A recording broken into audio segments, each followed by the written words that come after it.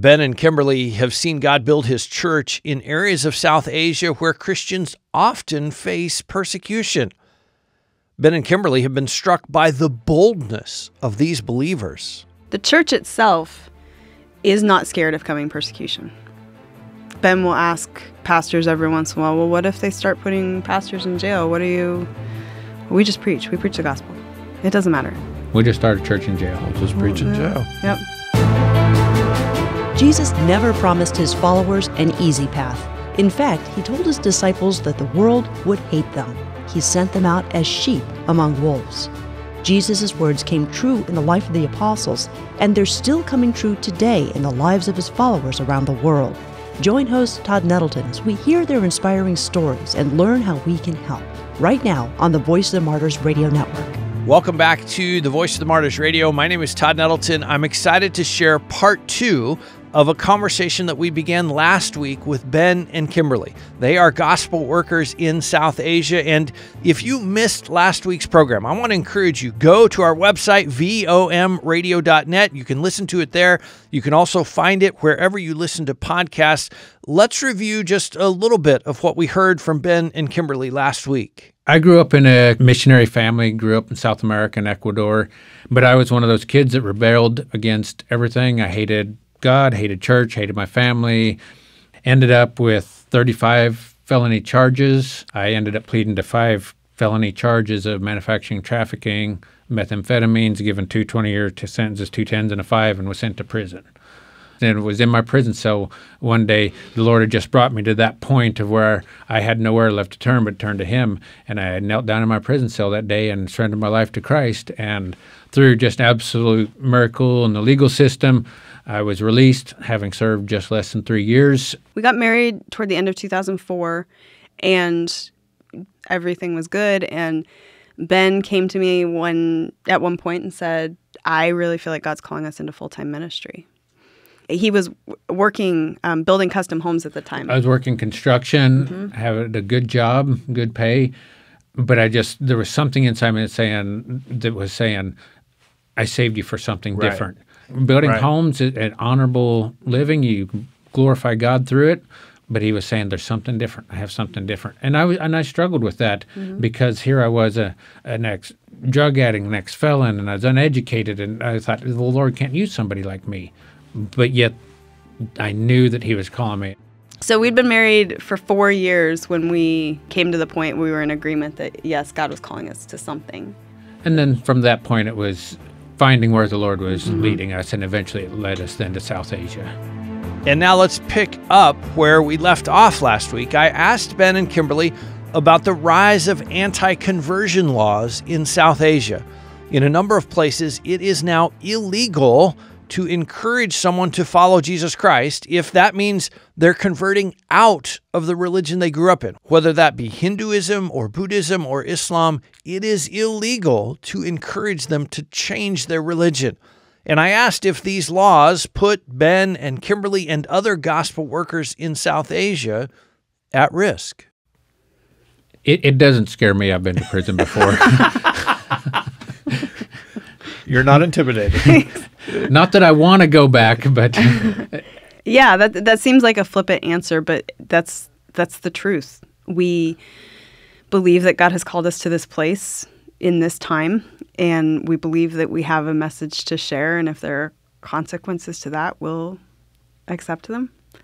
We're careful in how we do what we do, primarily not for our own safety, but primarily so that what we are doing doesn't hurt the national church. Yeah. We are very careful to make sure that we are doing things so that the church itself is protected.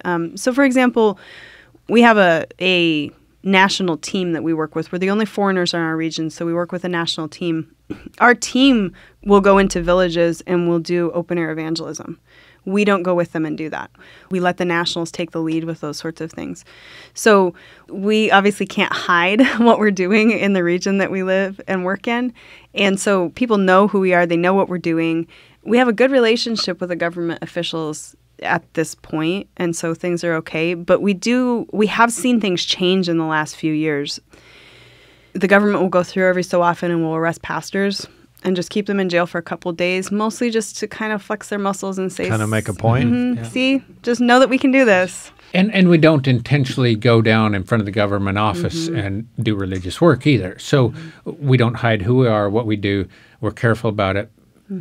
But we you don't shame them either by sort of sticking it in their face. Exactly, exactly. And we kind of both believe that when we leave the region we work in, that it won't necessarily be our choice. We kind of think that day's coming. Interesting.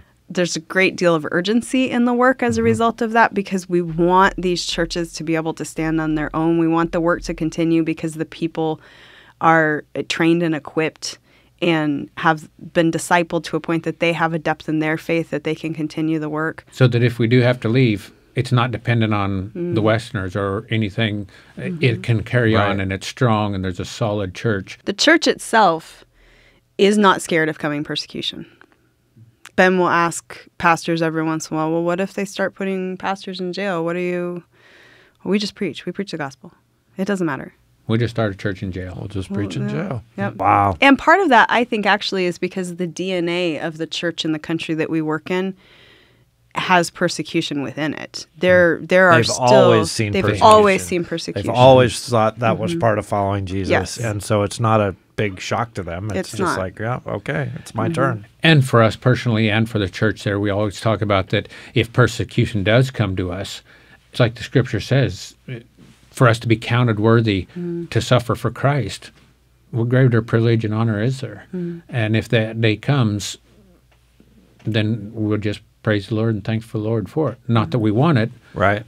We're not seeking it. But we're going to always glorify Him through it. It is a different mindset, though, to see that as an honor and a blessing instead of as something to be completely avoided and To be run away from. to be afraid of Yeah. or to fear. Yeah. We're talking this week on Voices of Martyrs Radio with Ben and Kimberly. They are gospel workers in South Asia.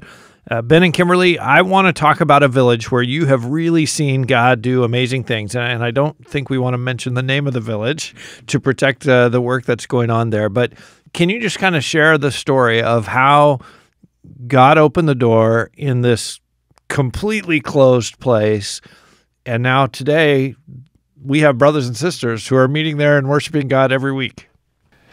It is. This village is an incredible testimony to the Lord building His church. And the story of this village is we first went there in 2016, did a little bit of research in the village. It was a village that was very, very dark, very closed Christianity. Really idle on every rooftop. Idle on every village.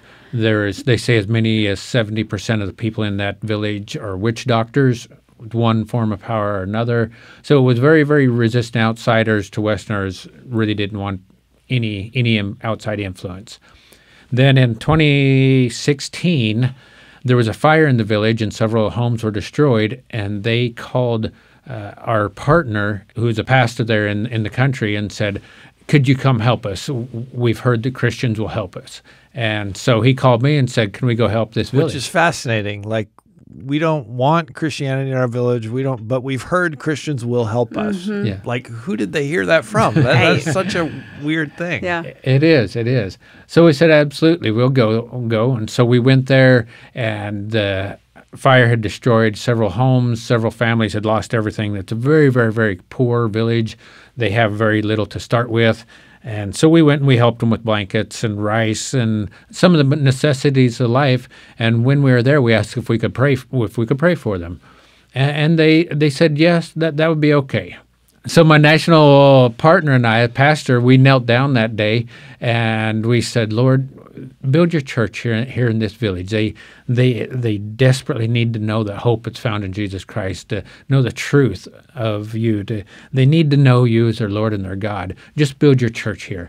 So we left that day and didn't hear anything more from them for... The next time we had an opportunity to be in that village was 2019. So 3 years later. 3 years later. We had Wow. tried. We had tried to, because we really felt a burden for this community, because it just felt, we live and work in a very dark region, but this village felt darker than like anywhere the darkest else. part of the dark place. Yes. And we had a real burden for this community. And so we had tried to see if there were water projects that we could do or other humanitarian things that we could do, those are the vehicles we use to get into villages that have no presence of Christianity.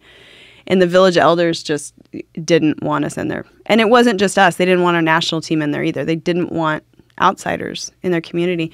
Especially Christians. So in 2019, we had 2 midwives from the United States who came over, and we did a series of women's health education programs in villages. And that was the first time that the village elders said, yeah, it's okay. You can come and you can do that here. We'll take that. And we had a couple hundred women come to a 6-hour education. So one day. Yeah, it was we'll a one let you day come thing. for one day and we thought go on home. We thought maybe it was a door opening at the time, but it was fall of 2019. And we don't do much in the winter in our region because it's very difficult to travel between villages in the winter. And once spring came, so did COVID. And then the our whole world shut down. So our country completely shut down, and we couldn't travel between villages, and so there was nothing that could happen. And then in March of 2021, Ben was preaching at our primary church, and 2 guys that we didn't know came in the back door of the church and sat down. And we're always a little hesitant about that. And after service, Ben and our national partner went and started talking to the guys to find out who they were. And we asked them where they were from. They said they were from this particular village. And we were shocked. We said, no, it can't be from this village. And they said, yeah. And they were friendly. And they were friendly. And we said, well, what are you doing here? And they said, well, we want to know more about this God you're talking about. We want to know more about who you worship. And we were just shocked, quite After frankly. you picked your jaws up off the floor, sure, we'd love to have that conversation. So we said, great. So we sit down with them and we begin to share the gospel with them. And in this context, you start at the very beginning. We could say, this is the Bible, this is the Word of God. There's one God. There's not these multiple gods as they believe. There's one God. He's a creator. We rebelled against him as man. We are accountable to him. We sinned against him. So you just have to kind of walk through the whole scriptures, and it takes 3 to 4 hours to do this. And at the end, he said, I'm ready to believe. He said, I want to believe right now. And I told him, I said, no. I said, you're from this village. I said, you know what's going to happen to you if you come to Christ. I said, you'll be disowned. You'll lose everything you own. Your family will kick you out. You'll have nothing. You'll be homeless. You're losing everything if you come to Christ. So you have to be sure about this. I said, I need you to go home and think about it. And he said, no, I'm ready to believe right now. And I said, no, just wait. You really have to be sure. I said, come back next week. If you're serious, come back next week. The other guy said, yeah. He said, I'm not so sure. I need to go back and think about this a little bit more. The one guy, he said, nope, I want to believe right now. Not going home for a week. He said, I'm not going home. I'm believing right now. So we said, okay. So we knelt down that day and led him to Christ that day. Mm-hmm. And he was the first believer. And after that, he told us, he said, there's 12 or 15 more people that are ready to hear this truth in my village. And so my partner and I, we were kind of like, no, there isn't. We've tried to crack that egg. We've been to your place. We know what it's like. And he said, no, really, there is. There's more people waiting to hear. And we said, wow. So, okay. Our partner started going over once a week and doing house fellowship, which at that point, we had gone back into a second lockdown. And so it was actually kind of against the rules that he was traveling between villages. But he would still go over once a week, and he would do house fellowship. This particular village is about a 2.5-hour walk from where our campus is, our Bible school is. Walk. Not drive, walk. And every week, more people were coming to house fellowship and more people were coming to Christ. And by the fall, by September, there were 14 believers and more people were interested. And what was amazing was so many people came to Christ so quickly that the village really never had time to organize against them. And so the persecution that we expected to happen in this village never happened. Because there were so many. Mm-hmm. Not like we expected it to. Mm-hmm. And even that first time that we met, that the church met in this village, so I was preaching that day, and we had the believers were there, a few new people, and then in walked about I can't remember, 14 or 15 old men came in and sat down. And we asked people, who's that? And they said, those are the village elders. Those are all the Hindu priests that are here. Oh, my. And so Kimberly looked They want to know what you're doing. Yeah. They were here. And so Kimberly actually looked at me and she said, well, Ben, what are you going to do? And I said, well, I'm going to preach the word. And so preached that first message that day. And they, after the service, they said, we want to know more. Tell us more. Wow. Because they had come to check out what was going on, what was this new group, what were people believing in. And so we shared the gospel with them that day, and several of them came to Christ, that first of the village elders. And then from then on, it just, the gospel began to spread, and this one man just couldn't stop sharing about this faith, this good news that he now had, and he wanted everybody to know. When we all walked up into the village for the first day that we were going to have church, we walked up along the path, and Ben said, "You're not going to believe this." I said, "What?" And it turned out that the place the church is meeting in the very first believer's home is the same location that Ben and our national partner knelt down and prayed on in 2016 that God would build a church. That man who was the first man to come to Christ in that village was the man whose home had burned down in 2016. So me and my national partner, the very place where we had knelt down in the ashes of that fire that day and prayed that the Lord would build his church in this village. We were just thinking, hey, Lord, just build you anywhere here would be great. And it wasn't the building, it was just the people, build your church. But that day, the very place that we had knelt down was where this man's home now stood, and it was top of his home where we met. And that's where the church is now. It was the Lord saying, look at the way I'm going to answer your prayer. Look what I did. Look what I did. Exactly. We couldn't believe. And that was the family that his home had burnt down. And on the one hand, for people who work overseas, it's an incredibly exciting thing to see something like that, to see fruit of ministry, because there are many, many, many faithful men and women who don't get to see fruit like that. And so on the one hand, it's amazing to see fruit like that. On the other hand, it was absolutely God saying to us, you two think too much of yourselves because you thought nothing was going to happen in this village because you weren't doing it. You couldn't get there. Yeah. But look what I was doing. Mm-hmm. And so it's an incredible testimony saying, look what the Lord is doing. Yeah. Look at what God built in his church, that he doesn't need us. Yeah. We're talking today on Voice of the Martyrs Radio with Ben and Kimberly. They are gospel workers in South Asia. Question about that story and about what God did. Was there anything that flipped the switch? Did somebody have a dream? Did somebody, have a vision?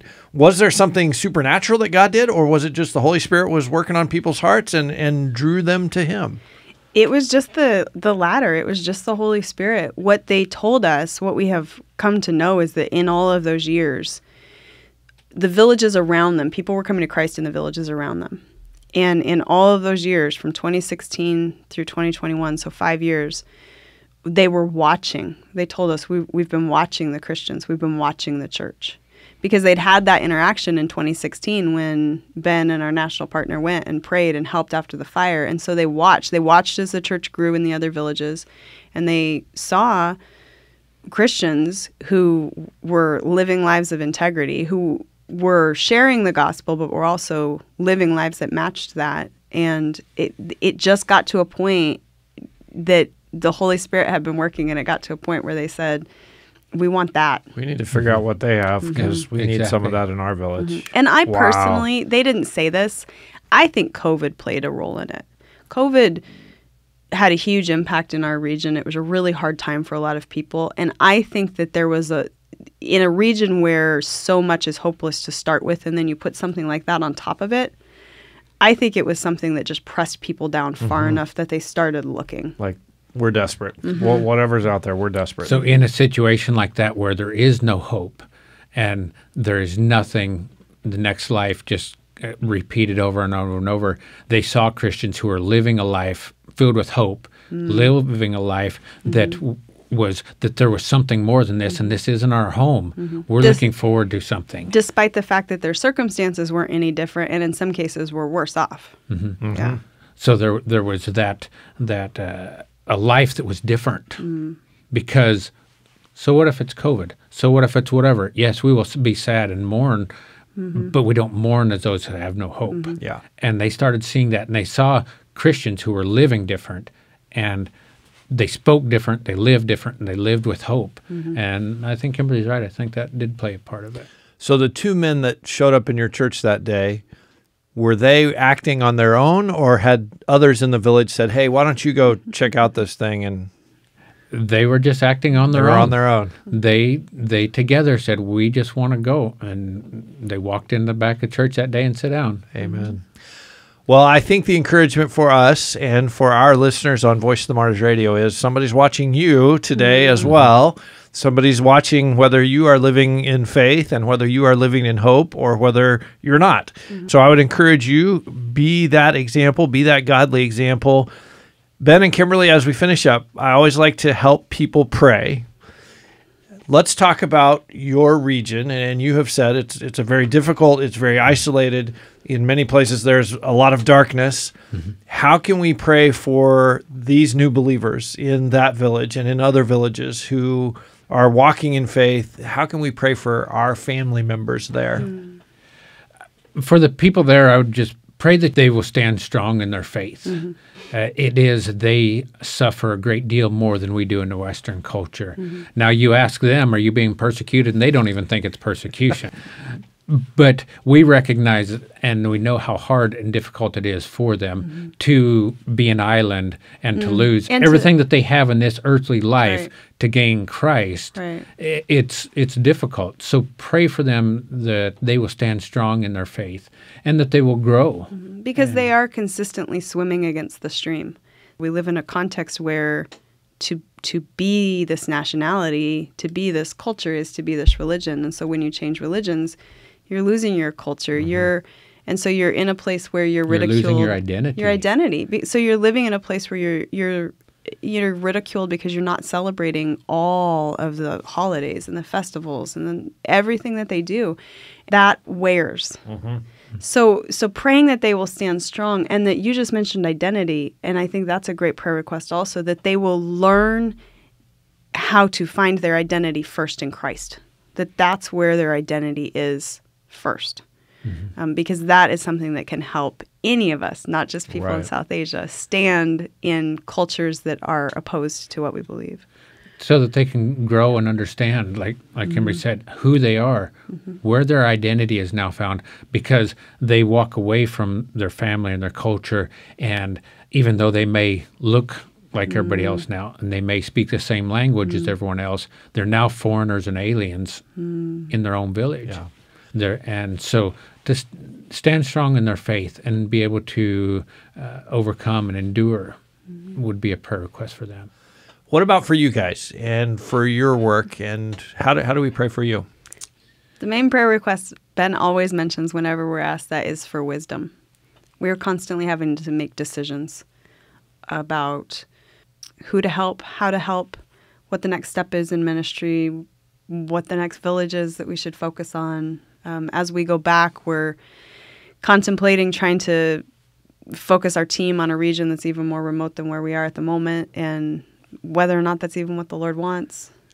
Trying to live in a culture that isn't our own, trying to understand and maneuver through that, how to just live daily godly lives that our testimonies will speak in that way. It's just wisdom in so many areas. We just desperately pray that the Lord will give us wisdom. Well, I can promise you this week there will be a lot of people praying for you because I know there's a lot of people who listen to VOM. I hear from them. I get emails from them, and they say, hey, thank you for letting us know specific ways to pray. So this week, I want to encourage you to pray for gospel workers in South Asia, pray for the church there, and pray for Ben and Kimberly. Pray for wisdom for them and discernment as they face these challenges and make these decisions. Ben and Kimberly, thank you so much for sharing with us on Voice of the Martyrs Radio. Thanks for your ministry, and I'm excited for people to hear this conversation. Thank you. Thank you. It's a privilege to be here with you today. Well, it is our honor to have you on. You are listening to the Voice of the Martyrs Radio. As always, if you're just tuning in, you will want to go to vomradio.net and hear this entire conversation. You can also find the Voice of the Martyrs Radio wherever you listen to podcasts. And I would encourage you to be back next week. We have these conversations weekly to hear what God is doing. We've heard today amazing things God is doing. We also want to equip you to pray. So be back with us next week to hear more of what God is doing in hostile and restricted nations right here on the Voice of the Martyrs Radio Network.